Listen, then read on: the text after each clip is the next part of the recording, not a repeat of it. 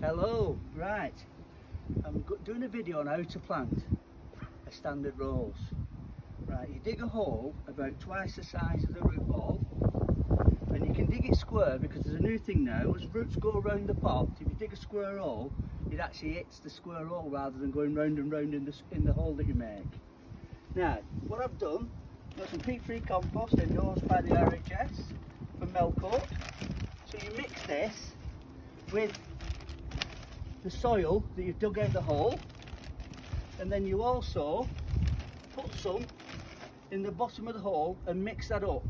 Now when you come to plant, you want the root ball, you want the top of the pot to be exactly level like that when you finish planting. Right, what I do, you mix some of the peat-free compost into the bottom of the hole. Now if you think about it, if you spent £50 on a standard rose, and it's worth buying a bag of compost to plant it in, to mix it with your soil. Now you want to plant it so the top of the soil is level with the pot, so that needs a bit more soil in it now. So it's a mixture, 50-50, of soil and compost until you get it level, like that. And then once it's level, you backfill with your soil and compost, and then you firm it down really hard as it was when you dug it up, so that you can't move it.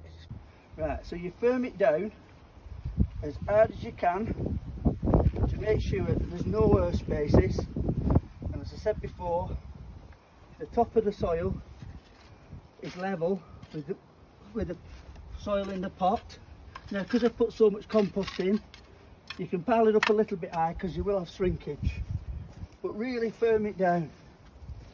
Now once that's watered, give it at least a full watering can full of water, and there's your rose. Interesting fact.